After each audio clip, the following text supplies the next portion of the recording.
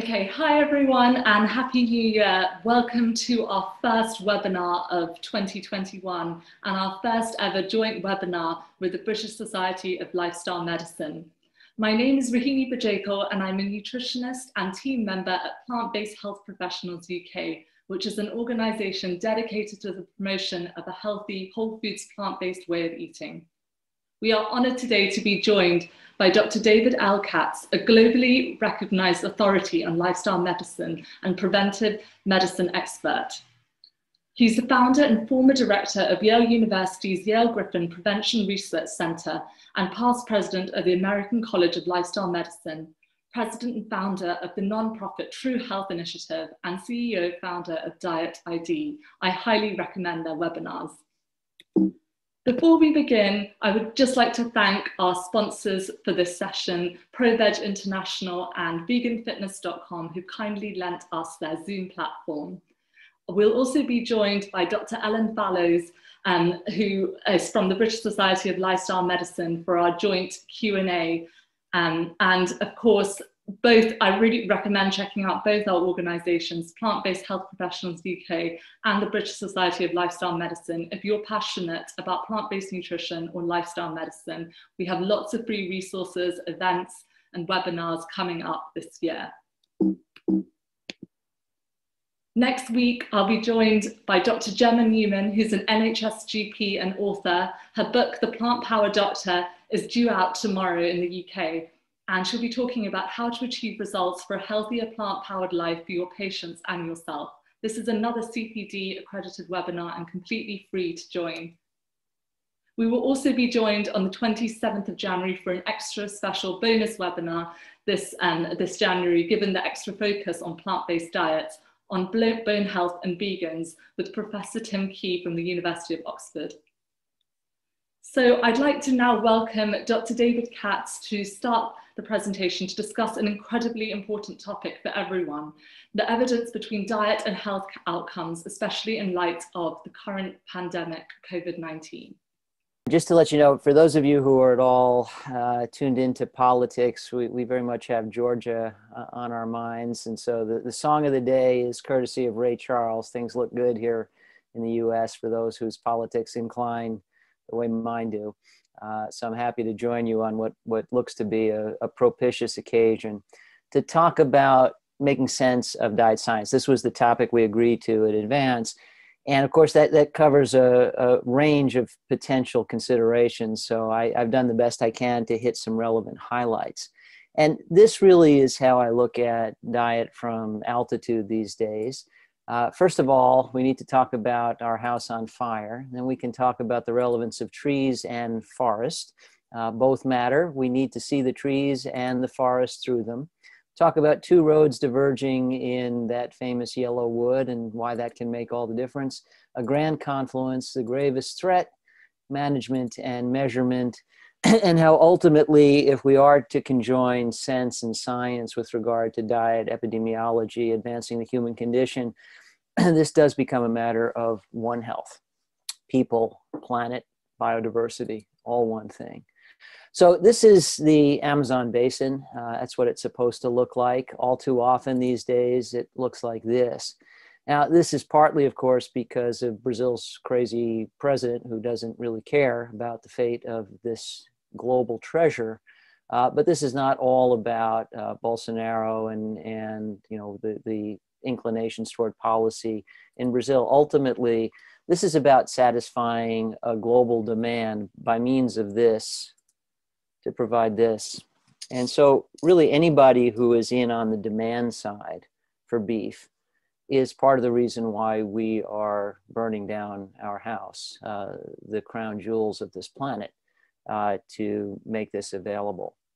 And ultimately, you know, science and sense converge perhaps more poignantly with regard to the critical need to massively reduce global intake of beef than any other single consideration.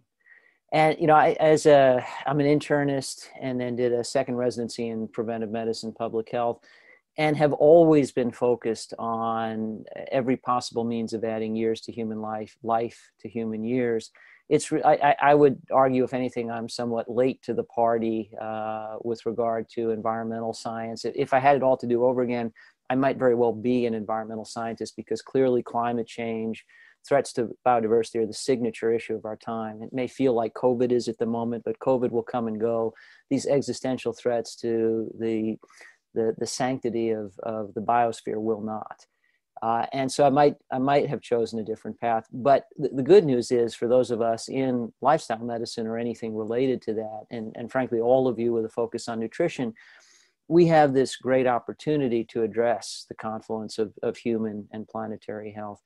But on the chance that I would otherwise forget to say this before I'm done speaking, I don't think you can legitimately call yourself a health professional in 2021 unless you advocate frequently and fiercely for the health of the planet, because there are no healthy people on a ruined, uninhabitable planet. There is no health left to talk about. So this image is a public threat and a public enemy, and needs to be regarded as such. Obviously it's a threat to ethics too, with factory farming, and on it goes. But this is one of the critical issues of our time, and obviously I'm preaching to the choir in that area.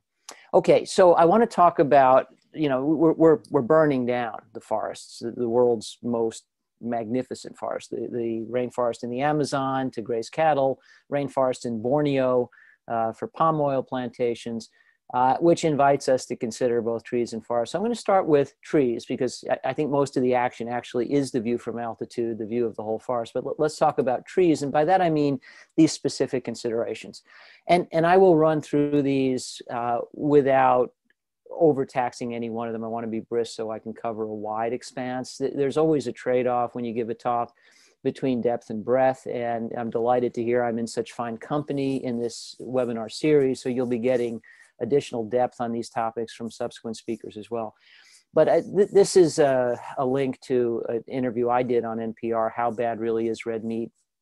And I like to invoke an online article in The Conversation from several years ago, which says, meat is a complex health issue, but a simple environmental one. The world needs to eat less of it.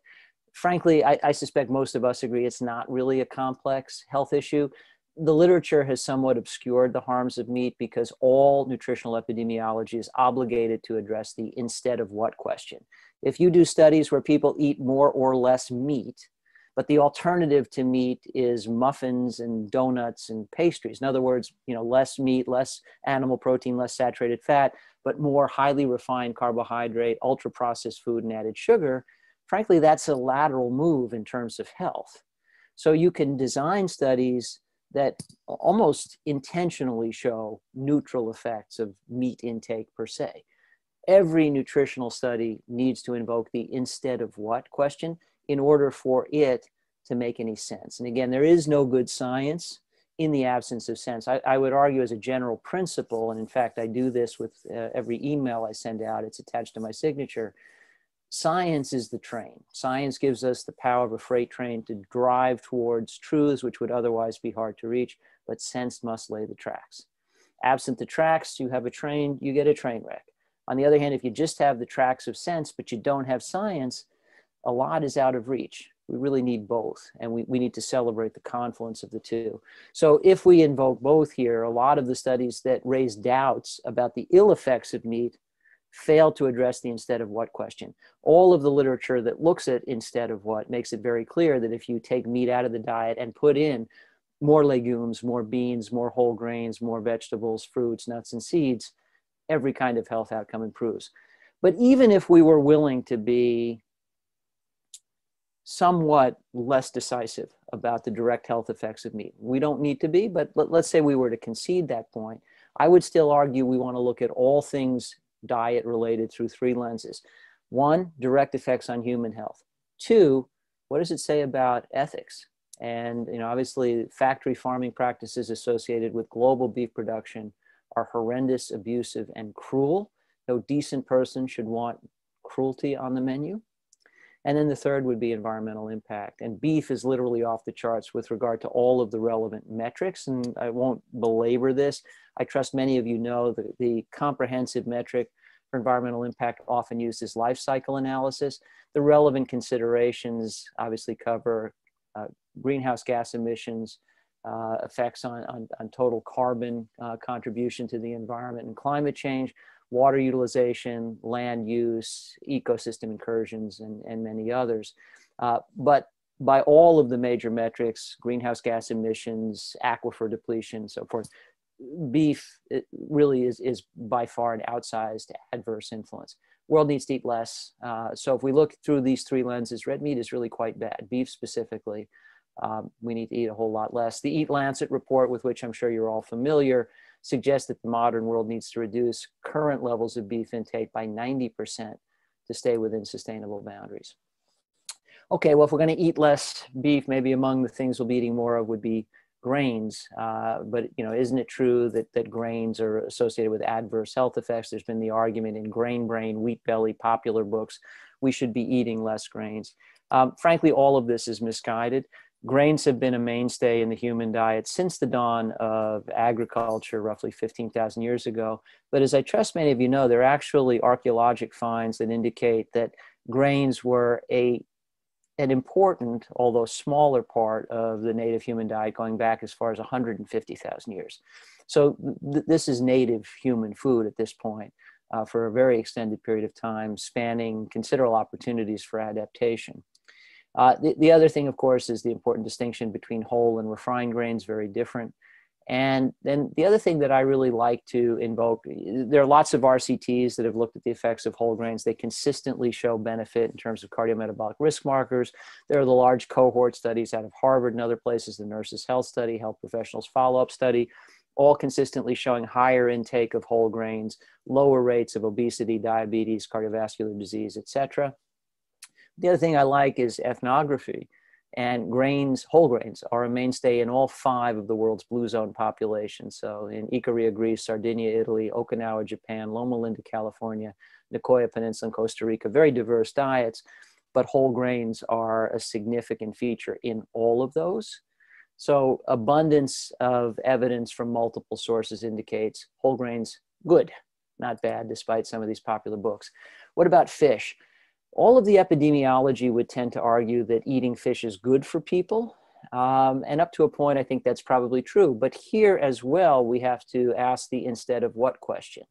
I thought to ask this actually after a family trip to Hawaii some years ago when I was snorkeling and seeing all these beautiful fish, and then we were having seafood dinners. And I started to feel really uncomfortable about this. I loved swimming with these guys, and now I'm eating them. That just doesn't feel right. So I actually wrote a column for U.S. News and World Report, There's Something Fishy About My Diet, and made significant changes to my diet at that time.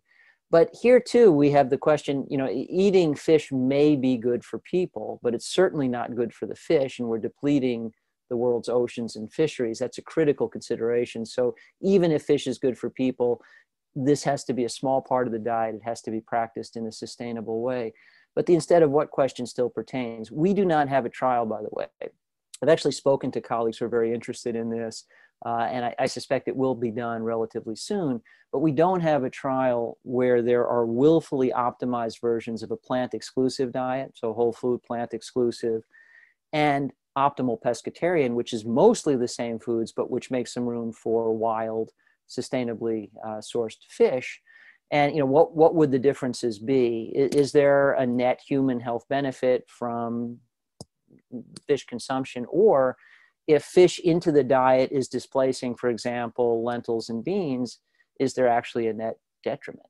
Now, we may be inclined to conjecture, actually, when you have an optimal plant-exclusive diet to begin with, there's a net detriment if you introduce fish. We don't know that. That's provable. That's empirically demonstrable in a relatively short period of time, at least in terms of looking at surrogate markers.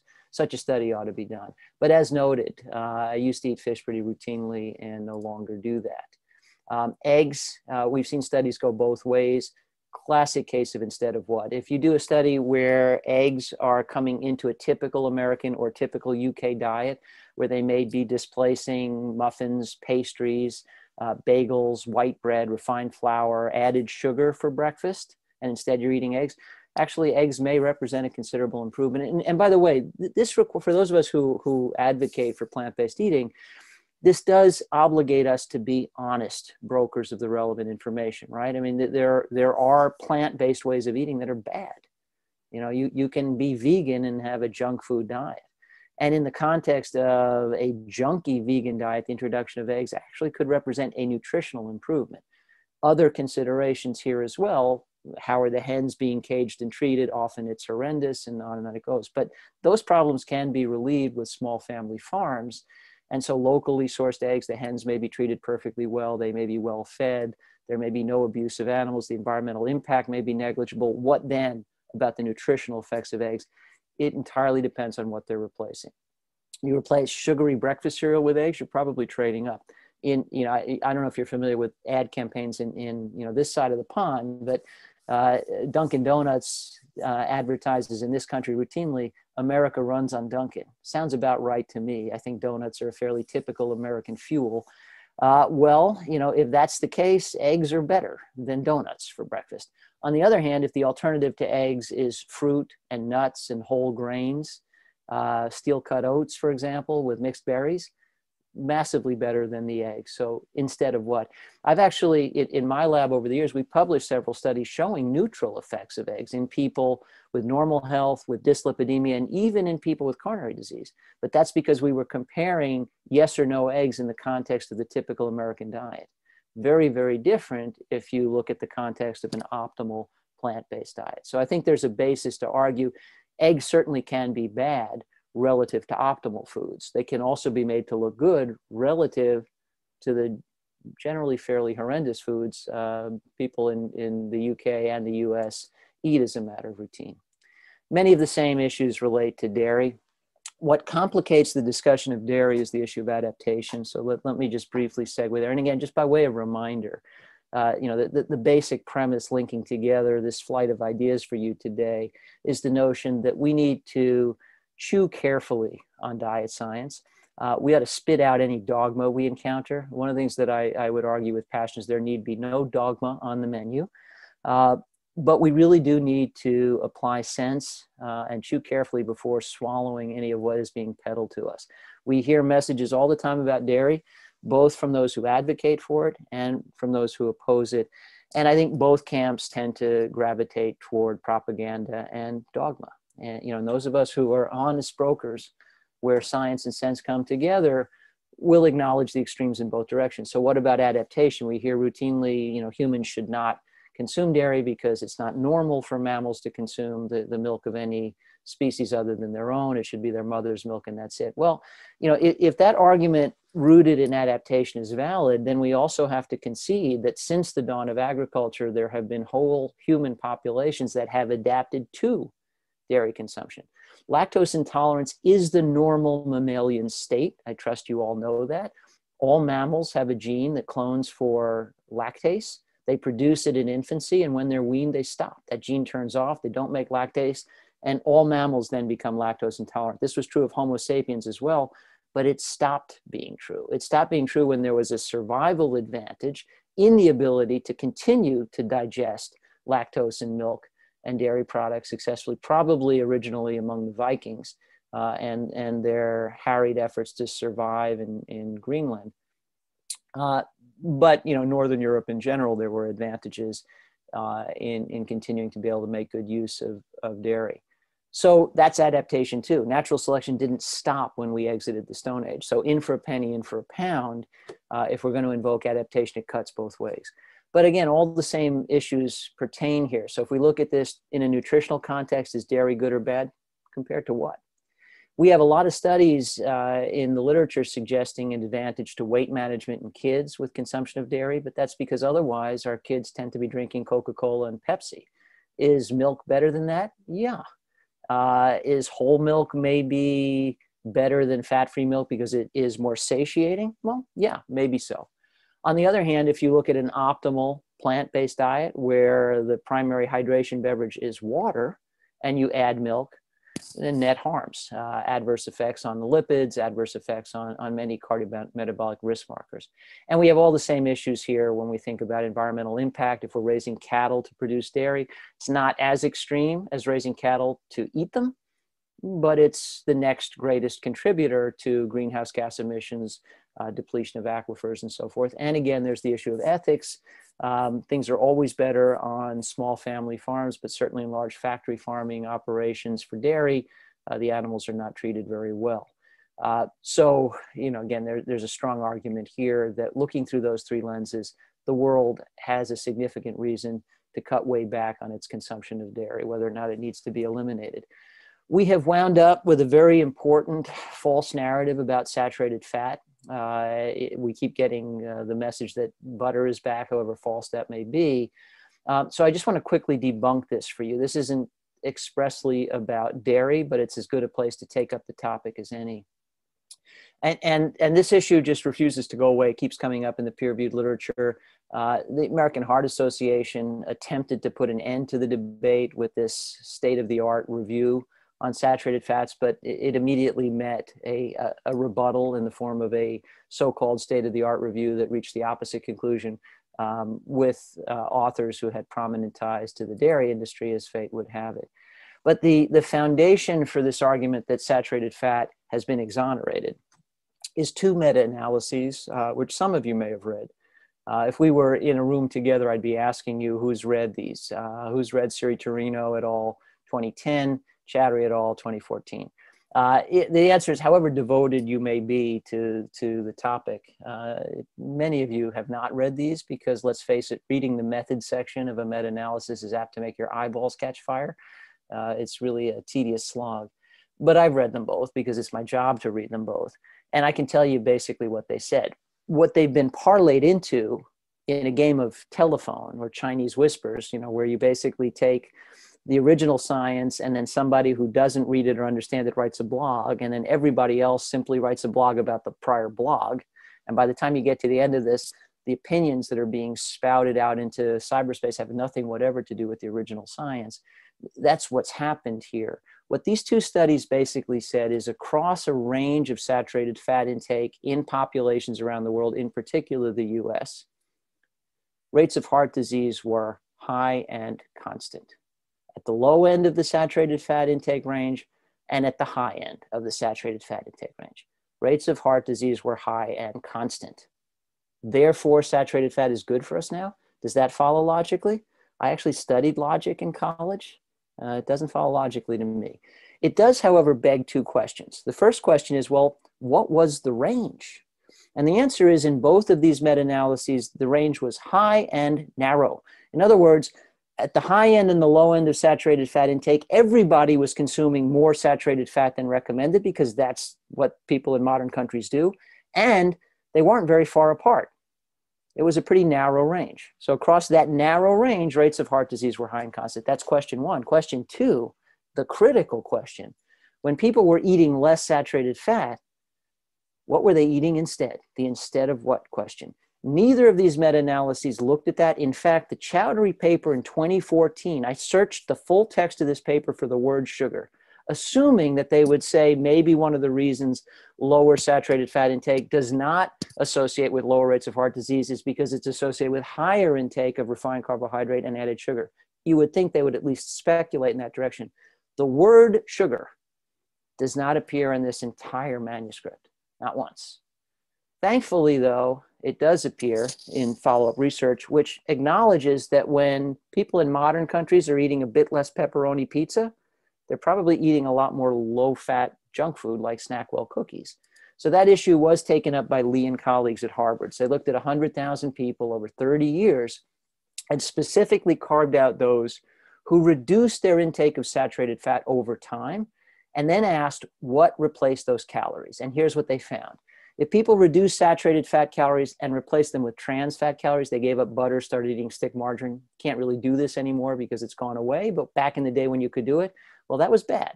They were going from the frying pan into the fire. Rates of heart disease actually went up. No surprise, we know that trans fat's a bad actor. When people cut down on saturated fat intake from meat, processed dairy, and replace those calories with refined carbohydrate and added sugar. So, you know, they were eating less bacon and eggs, but, you know, eating more muffins and Danish for breakfast or sugary breakfast cereals.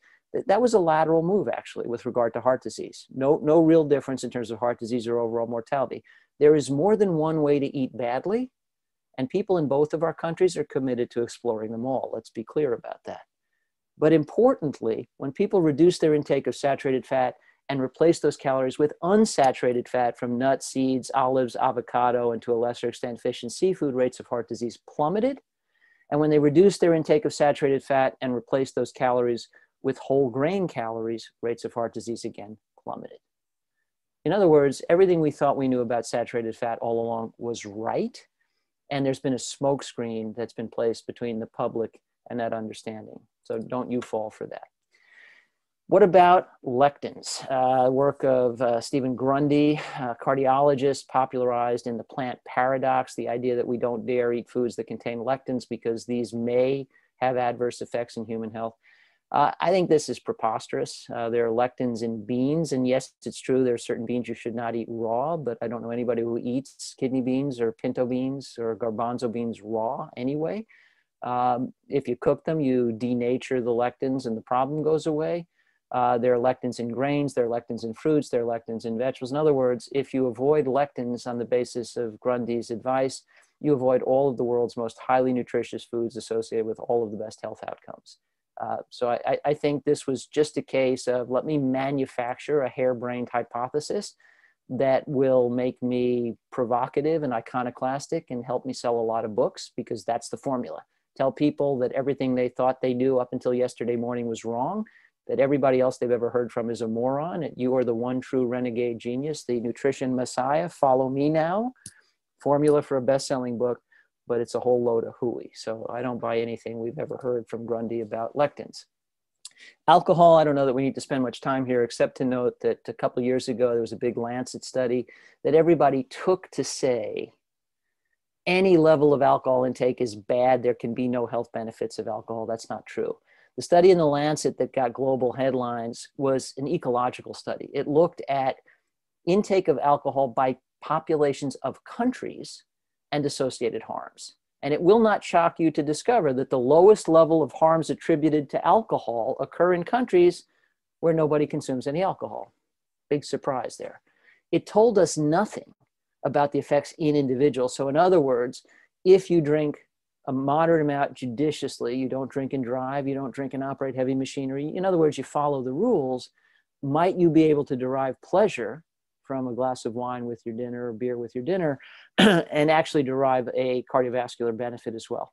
Nothing refuted that. But for those of you who enjoy a Mediterranean style diet and enjoy a glass of wine with a good meal, good news here. Or maybe it's room temperature beer, whatever your palate requires. But again, we have to be careful about alcohol. It's clearly at best a double-edged sword in public health. I would not consume alcohol for a health benefit. But if you consume a reasonable amount in reasonable ways for the pleasure of it, it is possible that there is still a cardiovascular benefit, albeit a modest one. The Lancet study did not obviate that possibility. One of the more important considerations when we look at the trees here is ultra-processed food. This is really bad on an environmental scale. The more you process food, the more you are generating carbon in the manufacturing steps, in the transport steps. Just as a quick aside here, Marion Nestle at NYU, whose work you may know, wrote Soda Politics a few years back. And in her book, she estimated that to produce 1 drinkable liter of Coke or Pepsi in a plastic bottle requires 600 liters or up to 600 liters of water. 2/3 of that water utilization is in the production of the beverage. The remaining third is in the production of the plastic bottle. So yes, we need to avoid plastic bottles for many reasons. But on the other hand, I think this is a message that could reach young people, millennials, right? They may not yet be worried about their weight or diabetes, but they care about the planet. They care about thirsty people, at least I hope they do. And the idea that you're dumping out 599 liters of perfectly good potable water so that you can have Coke instead really ought to horrify them. in a increasingly thirsty world. So in any event, ultra processing, environmentally bad, we know that, but we also now have definitive evidence, courtesy of Kevin Hall at the NIH, that ultra processed food leads directly to weight gain. And by the way, we have Carlos Monteiro, University of Sao Paulo in Brazil, and others to thank for the NOVA classification of processing. So it used to just be, we talk about highly processed food and we'd have to say, well, you know, we recognize it when we see it. We now have an actual operational definition, the NOVA scale. It's a nice addition. And it empowers people like Dr. Hall to then do studies that take advantage of that. And so Kevin has demonstrated that if you keep everything else the same, but just change the degree of processing, ultra processing leads to hyperpalatability, overconsumption, and weight gain.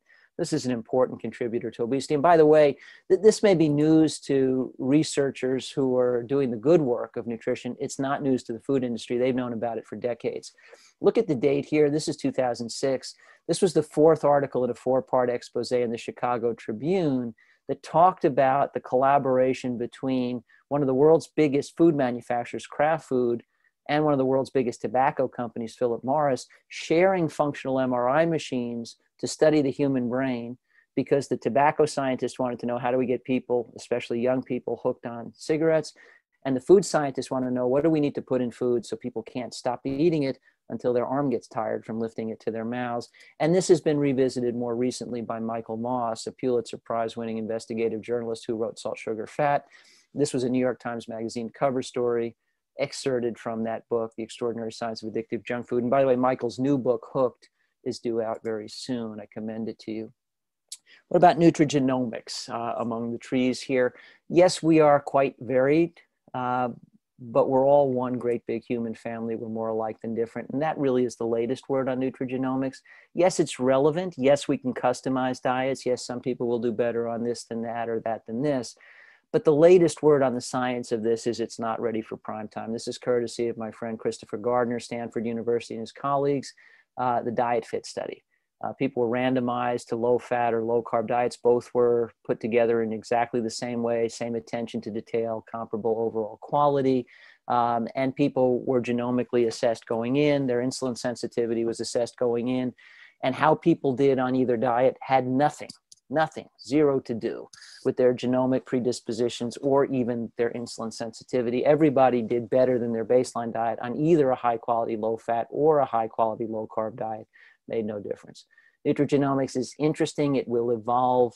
It's not where the bulk of the action is today. Okay, enough with the trees. In the time remaining, let's talk forest.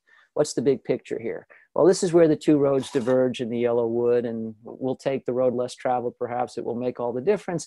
Let's talk about both roads, what diet can do and what diet can do it.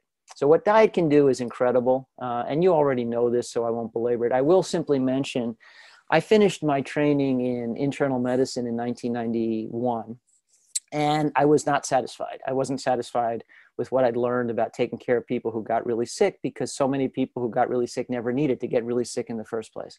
So I really wanted to know more about that. What could I do to prevent that? So I found my way to Yale and the preventive medicine residency and my training in public health. I finished that program in 1993, the year this paper came out. And it, you know, I don't know how many of you can say a single peer-reviewed paper changed the trajectory of your career, but I really can. Because at the time, I was still thinking very much about developing and testing novel hypotheses, answering the next really interesting question that no one had thought to ask. And then this paper came out just a few months after my graduation, Actual Causes of Death in the United States. And as I trust you know, McGinnis and Figi enumerated a list of 10 factors that collectively explained all of the premature deaths that happen in the US every year. But 80% of those premature deaths every year were attributable to just the first three things on the list of 10, and they were feet, forks, and fingers. Physical activity or lack thereof, poor dietary patterns, and fingers, bringing cigarettes to lips. Tobacco was number one. Tobacco was number one, diet, physical activity, numbers 2 and 3. Well, you know, we already knew what the problem was. We already knew how to fix it. And that would eliminate 80% of premature death and chronic disease. I said, that's a career. Turning what we know into what we do, that's a career. I can't justify going after the next unknown thing when what we already know would eliminate 80% of premature death and chronic disease in the world, the modern world, I have to devote my career to translation, working on turning knowledge into the power of routine action. And that's what I've done. Anyway, we had that information almost 30 years ago from McGinnis and Faggy. We had an update 10 years later from Ali Mokdad and others at the CDC. And more recently, just about a year ago in the New York Times, we got this from Dariush Mozaffarian, whose name you may know, Dean of Nutrition at Tufts, and Dan Glickman, whose name you may not know on your side of the pond, former Secretary of Agriculture of the United States. Our food is killing too many of us. In the United States, and I apologize as ever for ethnocentricity. I know our epidemiology better than yours, but very comparable. 500,000 people die prematurely of poor diet quality every year in this country. Pretty incredible, especially in the context of COVID. So, we've had over 300,000 deaths due to COVID. We have over 500,000 deaths every year due to poor diet quality, which we are totally in control of, and we allow that to happen. It hides in plain sight. So this information is readily available. We also know that we can flip this equation around. Earl Ford and colleagues looked at a population as part of the EPIC study, 23,000 adults in and around Potsdam, Germany. They compared those who didn't smoke, ate vegetables, fruits, whole grains routinely, in other words, a good diet, were physically active, had a healthy weight, to people who did smoke, ate badly, didn't exercise, and had poor weight control. These people, over the multi-year span of the study, had an 80% lesser incidence of all major chronic disease than these people. Flip the switch from bad to good on any one of these factors, and the incidence of any major chronic disease goes down about 50%, but fire on all four, 80% less likelihood to develop heart disease, cancer, stroke, diabetes, etc., over a multi-year span, and as far as we know, over a lifetime. And this is a study that's been shown again, or a finding rather, that's been demonstrated again and again, and again and again and again and again. And I'm flashing these at you. You can have the slides, you'll have the bibliography. It's just robustly demonstrated in the epi literature that we can eliminate 80% of chronic disease with lifestyle considerations. And these considerations reverberate to within the double helix of DNA. You all know Dean Ornish. This was one of his studies, not about the heart, but about the prostate. 30 men with early stage prostate cancer were given a lifestyle medicine intervention. And they went on then to study the effects on gene expression. And they found that 500 cancer promoter genes were effectively turned off with lifestyle as medicine. And 50 cancer suppressor genes, shown here, very much turned on. Left is before, right is after, red is off, green is on. This was the effect of optimal plant-based nutrition, routine physical activity, no toxins like tobacco or excess alcohol, adequate sleep, stress mitigation, strong social connections, or if you will, the six-cylinder engine of lifestyle as medicine: feet, forks, fingers, sleep, stress, and love. Fire on all six. After that, everything is vanishingly less important. And this issue of genetic and epigenetic effects of lifestyle is a burgeoning part of the peer-reviewed literature, as I trust you all know. So we entered the genomic age thinking that DNA was destiny. It's not, but dinner certainly is. So what we do with lifestyle changes the behavior of our very genes. Critical issue. It also can change the architecture of our chromosomes, lengthening our telomeres, these green caps at the ends. And that work is associated with a Nobel Prize in Medicine to Elizabeth Blackburn at the University of California, San Francisco. She's collaborated with Dean Ornish and others and demonstrated that lifestyle interventions can actually lengthen telomeres. And we also can look at this through a lens darkly and say, once again, that when we look at the global burden of disease, the burden of disease in the UK and the US, diet actually ranks number one now. It's the single leading adverse exposure. And again, right now, everything's a bit distorted by COVID, but year in, year out, rates of obesity, these color-coded maps, this is not a political map or a COVID map. This is the obesity rates in the US, they just keep rising. This is a COVID map. And these were the good old days when things look better than they do right now. The whole country is crimson again. But essentially, we saw considerable overlap between the burden of chronic disease and acute risks of COVID. Colleagues and I actually addressed this issue in a couple of papers we did in the Journal of Emerging Infectious Disease. We've estimated that 6 out of 10 Americans, I don't think it's too different in the UK, have at least one of the major cardiometabolic risk factors for bad COVID outcomes: hypertension, dyslipidemia, coronary disease, type 2 diabetes, insulin resistance, metabolic syndrome, et cetera, severe obesity. 6 out of 10 have at least one of those. 4 out of 10 have 2 or more of those. This is overwhelmingly diet and lifestyle related. And then, you know, again, this is widely recognized now as a global issue. In the US, our progress against heart disease has stalled largely because of adverse diet. So what diet can do is incalculable. Now, what diet can do, what we want diet to do. Before we jump in there, I just want to quickly point out, again, I was asked to talk about sense and science. I want to commend to your consideration this paper we published a little over a year ago, Hierarchies of Evidence Applied to Lifestyle Medicine. One of the critical issues about scientific evidence is making sure we interpret it in context. And I would just point out to any parents in the group that you've never read an RCT telling you that it's ill-advised for children to run with scissors, but you probably believe it anyway. I just want to remind you that randomized controlled trials are an important tool, but they are not the only means by which the human brain gains understanding. And so we have to seek understanding in context. Not everything we want to do in lifestyle medicine is amenable to an RCT, certainly not the long-term effects on overall vitality and longevity. So we talked about different ways of synthesizing evidence that would honor the value proposition of lifestyle medicine. And if we're going to preach the gospel of lifestyle as medicine, we need to use synthesis methods for our evidence that make sense of it. So I commend to your attention this paper. But once we apply science and sense to the issue of nutrition, things get really simple, really fast. Michael Pollan got it down to these famous 7 words: eat food, not too much, mostly plants. I did a review article on request in 2014, Annual Review of Public Health. Can we say what diet is best for health? And my paper was a lot longer than 7 words, but that was pretty much my conclusion. The basic theme of optimal nutrition for Homo sapiens is indeed a diet of real food, minimally processed, plant predominant, if not plant exclusive, lots of vegetables, fruits, beans, lentils, nuts, seeds, whole grains, plain water when thirsty.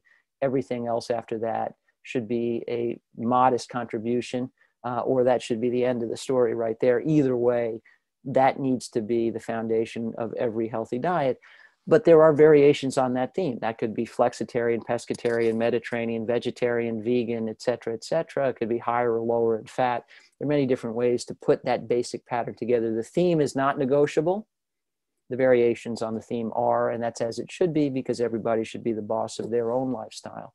And this conclusion reverberates across a vast expanse in the peer-reviewed literature. For the sake of time, I won't belabor it, but people like Frank Hugh, chair of nutrition at Harvard, Jim Mann, University of Auckland, Dariush Mozaffarian again at Tufts, and many others.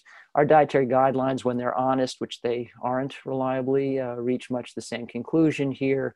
We had a consensus conference in 2015 with warring nutrition factions and sought out the common ground. And there was agreement there as well. I commend this to you, by the way. It's a really unique conference. So just Google Old Ways, Common Ground. You'll see the diversity of scientists who came together, the diversity of perspectives, and yet we were able to publish a consensus statement saying people should mostly eat minimally processed foods, whole plants whenever possible. And everything else, you could debate what the place might be in a healthy diet, but that part's not negotiable. So check this out, Old Ways, Common Ground. And again, I told you I like the example of the blue zones because this is what happens in whole populations over a span of generations. You can't look at that with RCTs. And if we think of the blue zones on a spectrum from animal food predominant and ultra-processed food predominant diets on the left to plant food predominant and real food predominant on the right, they cluster at the right extreme. These are all plant predominant, real food predominant diets. And although they're very diverse populations with very diverse lifestyles, this is something they have in common. And Dan Buettner considers it very important. There's lots of argument these days about, looking back to the Stone Age. Well, Dorothy, we're not in the Stone Age anymore. We were isolated roaming bands of hunter-gatherers in a great big empty world of inexhaustible resources. Back then, we're now a hungry horde of 7.8 billion Homo sapiens with the capacity to destroy our planet. But the adaptations that we were endowed from our Stone Age existence certainly are relevant. We're constitutional omnivores, and that means we have choices. We should make good ones. We have choices for fat. And the issue here is basically that total fat quantity doesn't matter much, but the source of fat matters a lot. So this study out of Harvard The higher the total intake, again, 100,000 or more people followed for generally about 30 years, so 3 million person years of observation, higher total intake of saturated fat from meat, processed meat, dairy, processed dairy, the higher the rate of all-cause premature death. The higher the intake of unsaturated fat from nuts, seeds, olives, avocado, etc., the lower the rate of premature death from all causes. Choices for protein, same story. Higher the intake of animal protein, the higher the rate of all-cause mortality, the higher the percentage of calories from plant-based proteins, the lower the rate of all-cause mortality. Everything points in the direction you'd expect it to. Very happy to cite the work of my new colleague at Diet ID, Adam Bernstein, who joined us very recently. This was a 2010 paper when he was at Harvard. And just let your eyes drop down to the very bottom. This was the Nurses' Health Study. This was cardiovascular disease in women, looking at specific food substitutions. And the single biggest drop, although you do see it crosses the line of unity, but still the error bars massively to the left of that line of unity with reduced risk when you substitute beans for beef. Massive environmental benefit when you do that too, by the way. And on that basis, colleagues and I did a paper last year arguing that we should actually update the definition of protein quality. People talk about meat as high quality protein. Well, it's a source of high quality amino acids in good concentrations, but it's not high quality protein if the net effect of eating the food is you're more likely to have a heart attack, is it? What we really care about, high quality protein sources should mean higher quality health, should mean a higher quality environment. Well, when you look at protein that way, and you consider the distribution of amino acids, the concentration of protein, and the health effects and the environmental effects, when you look at all of that, beans and lentils are at the top, beef is nowhere near the top. That's what we argue ought to happen in this paper. So I commend this to your attention as well. Choices for carbohydrate, again, very quickly, it's all about quality. Everything from lentils to lollipops is carbohydrate. The notion that they're all created equal is absurd. So we need to talk about foods, not macronutrient classes. Talking about carbohydrate basically is just a smokescreen for people who have a nutritional ideology and don't actually want to explore the epidemiology. And all these same choices that we can make for our own sakes are better for the planet. They're better for preserving aquifers. They're better for stabilizing the climate. What we eat has a massive effect on both of those. Beef is off the charts relative to everything else, and all the other leading contributors to aquifer depletion, greenhouse gas emissions are animal foods. There's some plant foods that register fairly high, but overwhelmingly we would do the planet a massive favor if we cut massively back on our intake of animal foods.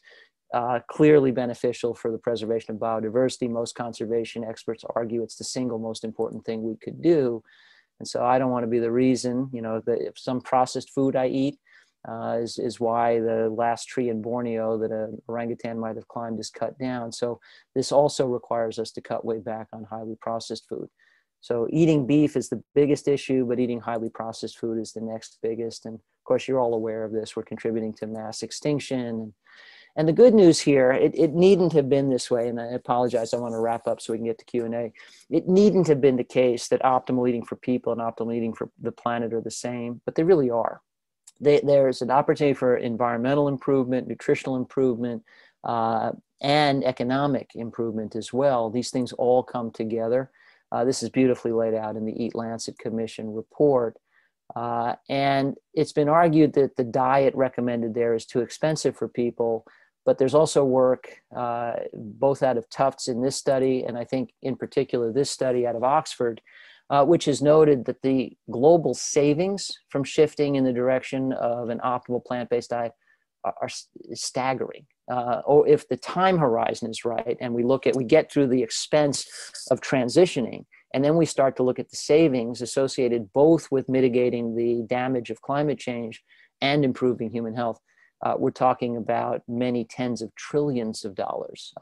Sums that the human mind can't really effectively process. This is the work of Marco Springman, who was part of the Eat Lancet Commission, Mike Rayner, Pete Scarborough, and their colleagues.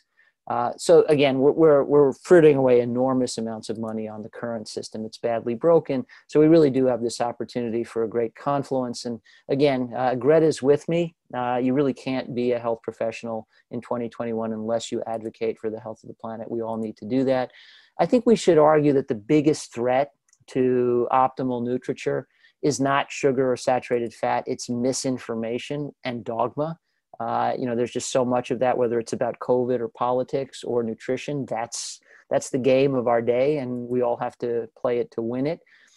So, you know, again, the issue with meat really should have been laid to rest, but it was reanimated when the Annals of Internal Medicine published a whole bunch of papers a year or so ago and gave us new guidelines telling people just keep eating the current amount of meat and processed meat and all will be well. And this is absurd.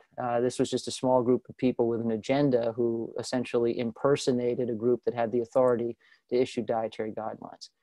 I do want to note before wrapping up here, we manage what we measure. Usually in medicine, if stuff matters, we measure it routinely. Blood pressure is important. We all know that. We also know we ought to measure it routinely, and we do. But diet is the single most important health variable. And yet, how often is it accurately measured? How many electronic health records capture an objective measure of diet quality? Traditionally, they don't. And they should, according to the American College of Cardiology. This came out just within the last few months, saying that there should be a measure of diet quality in every clinical encounter. This was reemphasized in the popular science press, diet evaluation at routine checkups.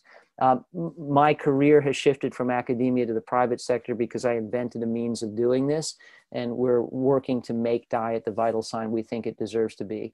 The company's called Diet ID. You can learn more at dietid.com. But the way the method works is like an eye test. We show you 2 images of diets and ask you which looks more like stuff you eat, A or B. And you say B, we say, how about now, A or B? And you play that game for 30 seconds and we've got you. So we can basically land on a comprehensive dietary assessment in under a minute. And we do this digitally. So it's possible now for diet to be the vital sign it deserves to be. You know, in the end here, I really want to place the emphasis, not just on science and sense, but on the confluence of the health of people and planet. It's all really one thing. And of course, as we look at issues of health now, we have to quickly consider the pandemic. And as noted earlier, colleagues and I have weighed in here and have noted that these cardiometabolic liabilities due to diet and lifestyle are massive contributors to adverse COVID outcomes. They overlap, unfortunately, with socioeconomic disparities as well, so that there are communities where essentially it's a perfect storm, subjecting them to the ills of the pandemic. Obesity is a major reason for bad outcomes in younger people. The mechanisms of that, some are obvious, some less so, and still under active investigation. Inflammation, impaired immune system response is obviously a key element here. And diet is a key element in fixing it. We have a paper that's currently under review where we've estimated that 40% of all COVID hospitalization could be eliminated just by improving overall cardiometabolic health with lifestyle as medicine. So you could argue that for us in lifestyle medicine, 2 pandemics are better than 1, because if we're all just about COVID, we'd be in the same sinking ship as everybody else. But if a lot of this is about modifiable risk factors in cardiometabolic disease, we know how to fix that. And there's never been a more compelling argument for chronic health as the remedy both to chronic disease and the acute threat of COVID. Okay, my apologies to the host here for going a bit long, but I will stop there and be very happy to take questions in the time that remains. Thank you, David. That was an awesome overview of all the arguments for a plant-based diet. And you've really kept us engaged on this wintry cold night over in the UK. We're getting a huge number of questions, so that just goes to show how engaging you are. We're not going to be able to get to all of them. So if you can press the thumbs up, participants, on any questions you particularly want us to ask, they will shoot to the top and we will kick off with those perhaps first. But from my background with the British Society of Lifestyle Medicine, which is a charity that tries to support clinicians and patients with the evidence for lifestyle changes and behavior change, that not just nutrition, but all the other pillars of lifestyle. My question is going to be really about how we can help clinicians and patients pragmatically on an individual level. And my specific challenge, I think, as a practicing GP in the UK, which most of our members are in the BSLM certainly, is that when we sit in our clinics with patients, we really have to go through the risks and the benefits of any change that we're trying to talk through with them. And I think it would be nice to hear from you what you think the risks might be of a plant-based diet. And I think the number one that always comes from patients when I'm talking to them is the risk of social exclusion and isolation from their cultural group. Because we hear a lot that food is medicine, but it isn't. We don't prescribe it.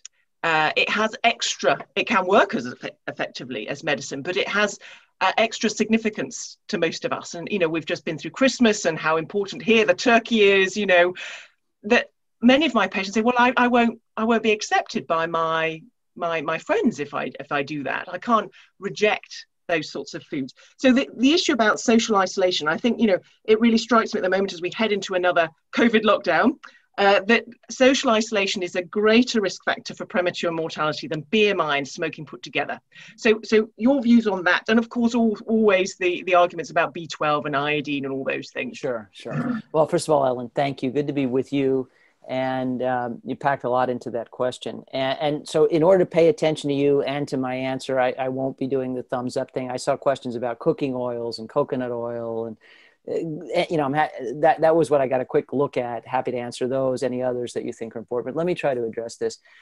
So there's a lot here. I agree with you. We are social animals. We need one another. Social isolation is bad, whether it's COVID induced or the fact that you are on the world's most restrictive diet and nobody you know is willing to eat with you. Both of those would be bad things. We were chatting before we went live with the webinar that, you know, I've always espoused the view that lifestyle in medicine can only do so much. We need lifestyle as medicine, and that reverberates through culture.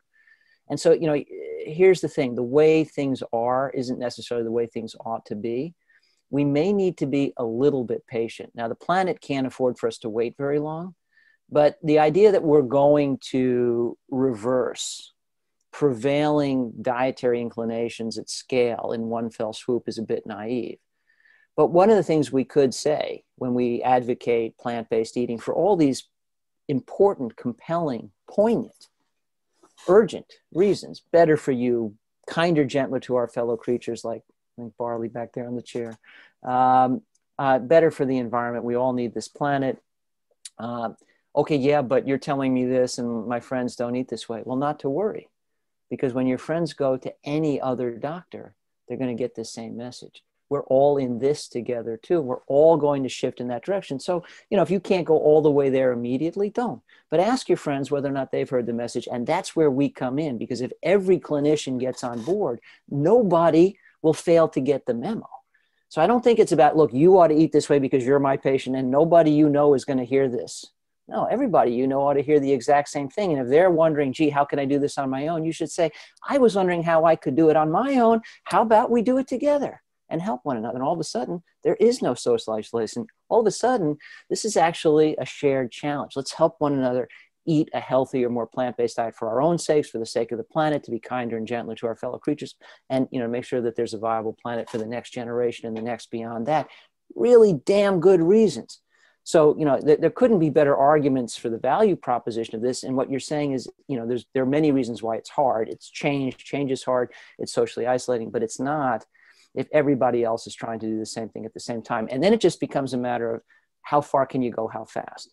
And frankly, some of that could involve social engagement, because people love competition. So, you know, we can take advantage of the appification of medicine and telemedicine, you know, and people could get together in groups and compete with one another to see how good can we be about moving in this direction that we all agree people's diets need to move in if we want to save ourselves and the planet. So I think there are lots of ways to get there. I don't think this resides within the domain of the individual clinician, but I think it does reside within the domain of lifestyle medicine, where essentially we say those of us who are most devoted to this become experts in it and preach the gospel. But every clinician needs to hear the gospel. Every health professional needs to acknowledge the importance of talking about the health of people and planet alike. And as soon as you acknowledge that as the urgent imperative of our time that it is, you're obligated to talk about the importance of plant-based eating, because it really is the single most impactful, actionable thing an individual can do to contribute to what ails us. Well, then everybody's in on it. Nobody's going to avoid the memo.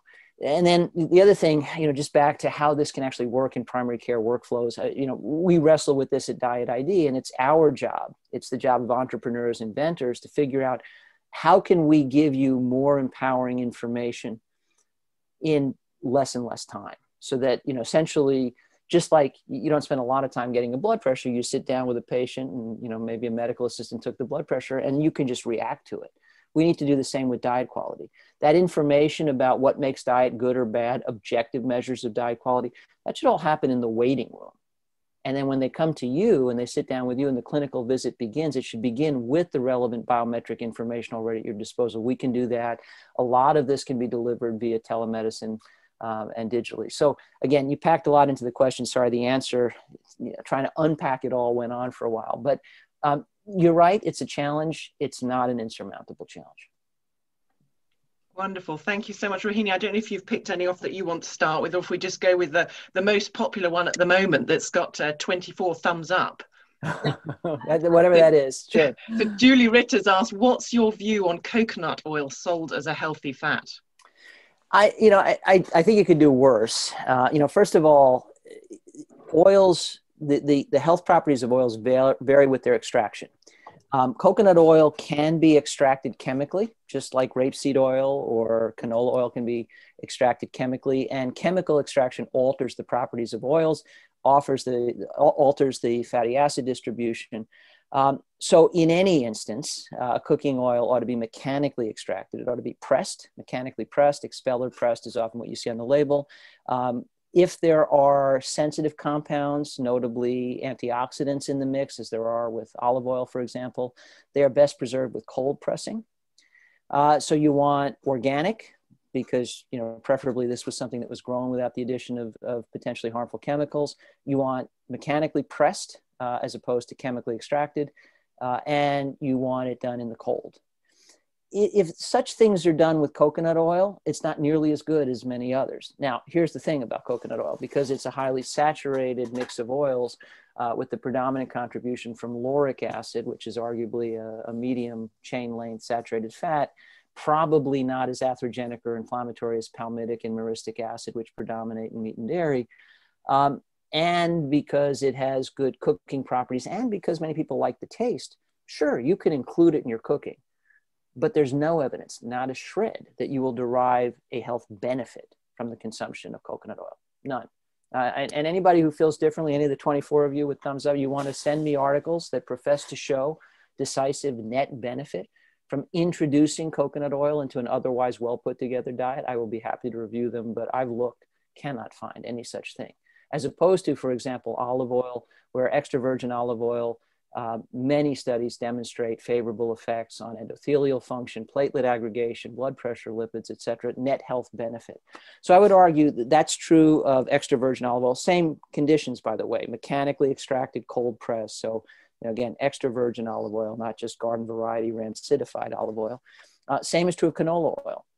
Tends to be controversial, don't know why. The erucic acid that made rapeseed a concern for human health was removed from the mix long ago. This was selective breeding rather than GMO. So this is non-GMO canola oil. There are selectively bred varieties of canola that are naturally high in omega-3, have a very high ratio of monounsaturated fat, low omega-6. I mean, everything about them is pretty much ideal. And again, mechanically extracted, organic. In the Katz family pantry, if you care to know, extra virgin olive oil and that kind of canola oil prevail. I don't know if we have any coconut oil.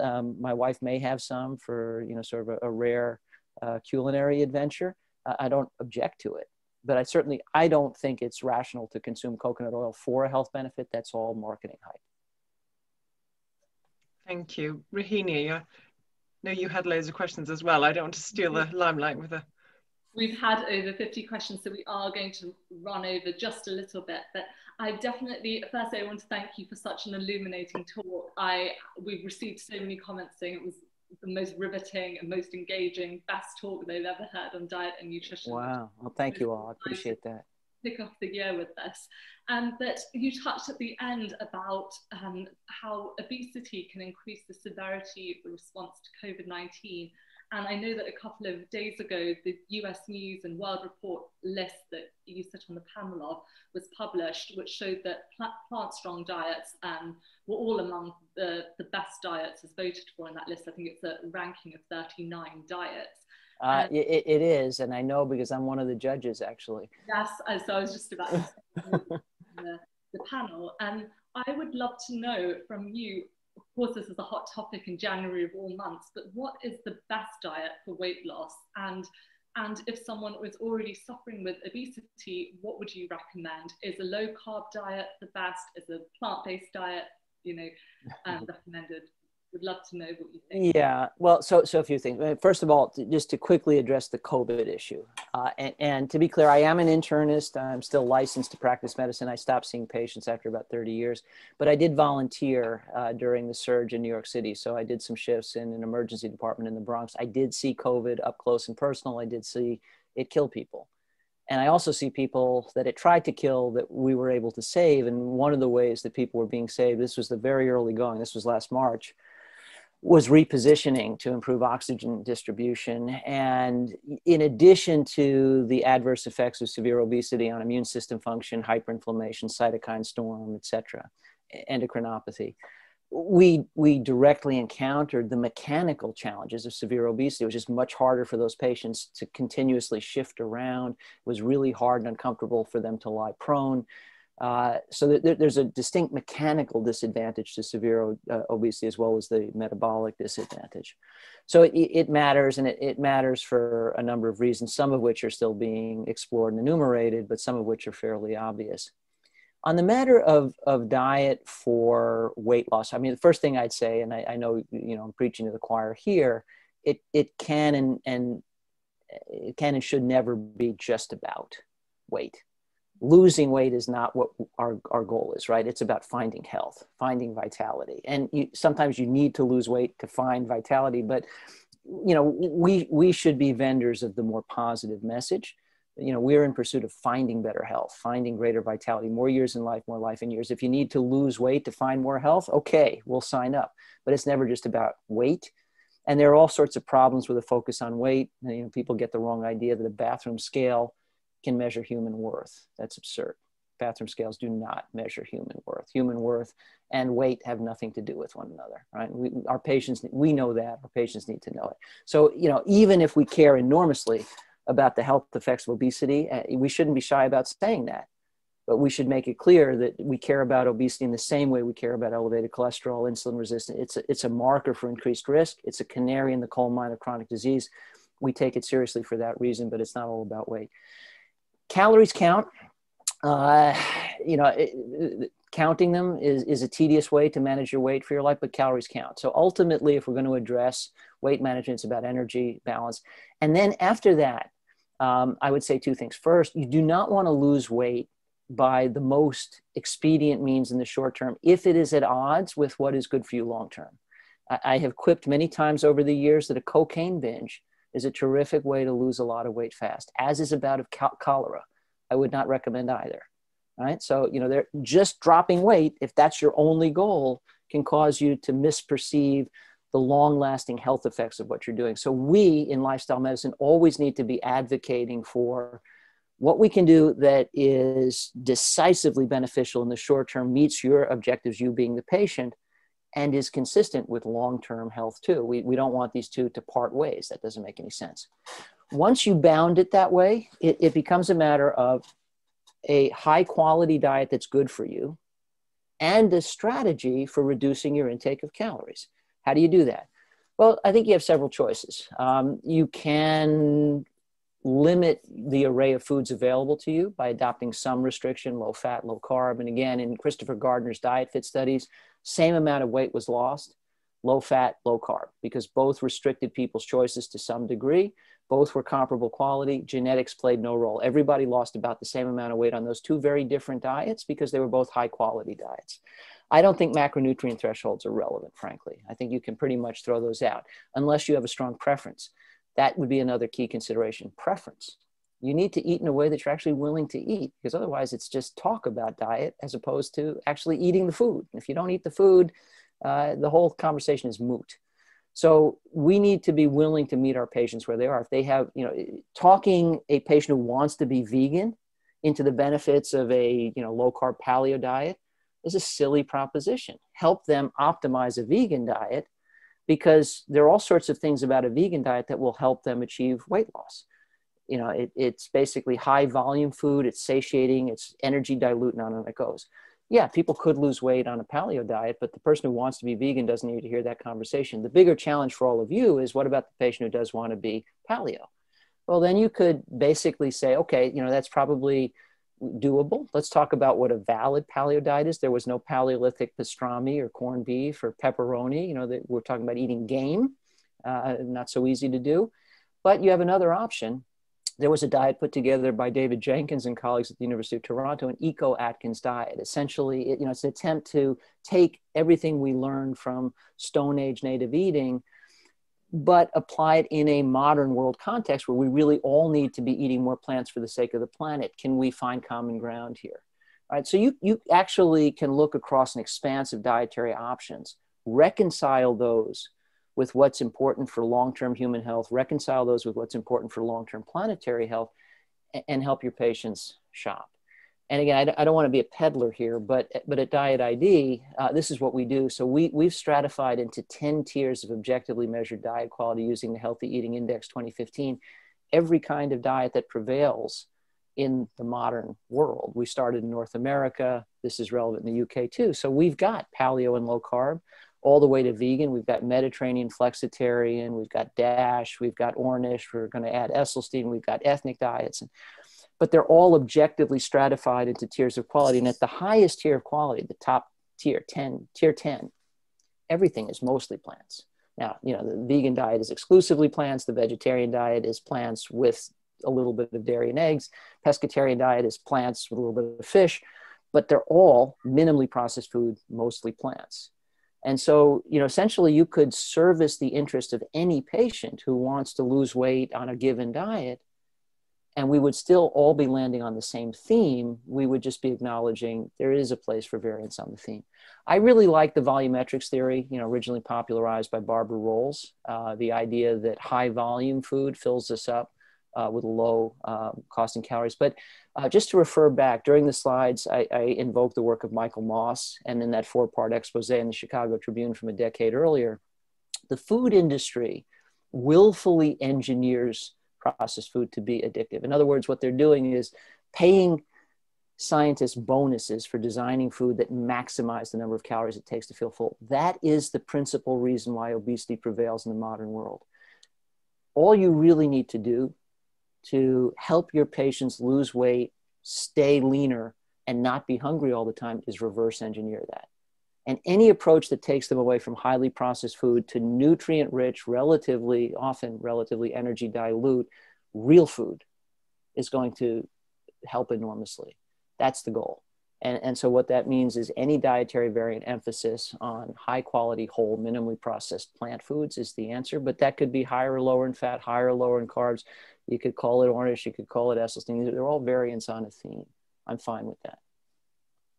So I think you've brilliantly answered Sri Wong's question that is probably the top at the moment about how to influence our non-vegan colleagues or the non-plant-based colleagues without them getting defensive. So you've been talking about that common ground, which I think is really important, isn't it? So there seems to be a lot of interest about omega-3s and the content of fish.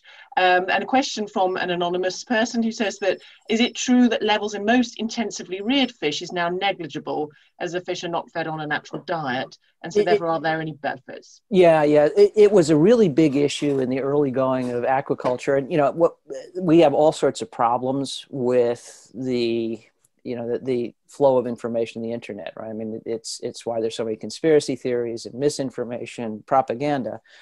But on the other hand, you know, there tends to be baby in bathwater everywhere you look. And in this case, the baby would be, it's really hard to hide a bad practice. Everything hides in plain sight now, right? So the problem with essentially bad feeding practices in aquaculture, so that fish that should have been rich in omega-3, like salmon, for example, were actually being raised in a diet depleted environment where they didn't generate native levels of omega-3. That problem has been alleviated to some degree. So standards of aquaculture have risen, less of an issue. On the other hand, a lot of the fish that are raised in the aquaculture setting are not naturally rich in omega-3 to begin with. So tilapia are never going to be rich in omega-3. They don't have the physiology to pack omega-3 into their flesh. It doesn't really matter what you feed them. So it's improving, but I would argue, so what? It's still energy intensive to derive our omega-3 from fish. I think we ought to get it from lower on the food chain. And I think the best place to go, for a while, I thought it was krill until I realized we were depleting the world supply of krill. And so, you know, the penguins and the whales were going to go hungry. I didn't want to be the reason for that. I get mine from algae. So I take an algae supplement. They're readily available. They contain exactly the same long chain omega-3s, EPA and DHA in comparable proportions. They're where the fish get them. You basically working your way down the food chain to find out, okay, how'd this get into the fish in the first place? And I really do advocate for this. You know, obviously Homo sapiens we can derive plant-based omega-3 from any good diets. We can get it from walnuts and other nuts and flax seeds and so forth. But then we're getting alpha-linolenic acid. And while in principle, we can convert ALA into EPA and DHA, we're not very good at it. Now, we're variably good at it. Actually, ethnic Indians are better at it because of an adaptation over many generations to a vegetarian diet than other populations around the world. Tom Brenna, who was at Cornell, he's now at the University of Texas, has published on this, different gene frequencies in ethnic Indians, and really interesting stuff. So some people are better at it than others. None of us are great at it. And really important, if you have a high intake of omega-6, the evidence is very clear. It actively inhibits the conversion of ALA specifically into DHA. Still can make some EPA, not good at making DHA. DHA is obviously really important to the brain and nervous system and equanimity and mood and affect. I would say, yes, get your ALA from walnuts, flax seeds, all great, but you also ought to get the long chain omega-3 directly. And I would recommend an algae supplement or eat algae if you're so inclined. But I take an algae supplement daily. Thank you. How are we doing for time, Rahini? I think that we will have to wrap up, but I do. My dogs are getting restless. That's time we need to wrap up. They want their daily movement. So I think we have so many incredible questions, and I know that you've covered all of these and more in so many podcasts I've heard, in your webinars at Diet ID, or 19 books that you've co-authored and authored. And I would love to ask, how can everyone who has tuned into this, and the many more that will listen and post recording, keep in touch and really keep up to date with your work? And also, which of your books and which of your resources would you recommend most for our listeners? Well, first of all, thanks to all of you for giving me your time and attention. Those are very valued commodities. I appreciate that very much. Secondly, I apologize for the questions I didn't answer. I'm sure they're every bit as good and intriguing as the ones that we were able to get to. So my apologies for that. Inevitably, you give an academic time and we use it all up. So sorry. But there is good news. I'd love to stay in touch. My website is davidkatzmd.com. And it's kind of one-stop shopping. It's a portal to all the other stuff I do. A few things about the other stuff. Please visit the True Health Initiative, truehealthinitiative.org. What I love about the True Health Initiative is it's not me. I founded it, but I founded it as a showcase for the massive global consensus about the fundamentals of lifestyle as medicine. And I mean a consensus across and expands from paleo to vegan. There's so much more agreement than the public realizes. And we put it on display because we ask people to stand up and be counted. So visit truehealthinitiative.org, and better still, please join us and support our work. There's more dietid.com if you want to learn more about the innovative method at Diet ID. In terms of books, quickly just mention three. The third edition of our textbook, Nutrition and Clinical Practice, has been available for several years. We're wrapping up work on the fourth edition now, and that's specifically intended for the practicing clinician. So Nutrition in Clinical Practice, third edition, is available now. Most recently, I wrote How to Eat with Mark Bittman, a New York Times food writer for many years. It's really more for your patients than for you, but you may want to recommend it there. It's an easy read. It's conversational. It's available in the UK. The publisher picked it up there. It's good. But in general, if you want a book that covers everything I know, all the questions I didn't get to answer today, it's called The Truth About Food. And this was sort of my magnum opus. It also comes in really handy. If you get the paperback version and you need to hold the door open in a stiff wind, it'll do the trick. It's 750 pages. You can also get the Kindle version and then search it electronically. It's much cheaper. But what I like about it is, it's everything I know, but also how and why I know it, because it explores all these issues of how do we know what we know and what are the bogus arguments and how do you see through them. I think it's really good. And all the proceeds from the Truth About Food go to support the True Health Initiative, which is a cause I care a lot about. So that would be my short list. And thank you, Rohini, for the opportunity to mention those. Thank you. Yes, we have the Truth About Food under our resources section on the Plant-Based Health Professionals website, and a lot of other information around all of these topics. And do visit BSLM and Plant-Based Health Professionals UK website. Sign up to join as a member.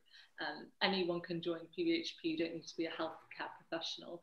And of course, BSLM has a number of great events coming up, as do we, for the year. So I hope everyone will take the chance after this to have a look. I will try and include as many links to all of your initiatives, Dr. Katz, in the follow-up email to all attendees with their CPD certificate.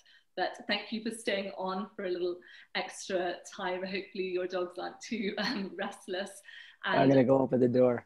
It's been a pleasure. Thank you all so much. I'm gonna go let the dogs out. Wonderful. Take care. Bye-bye. Stay well.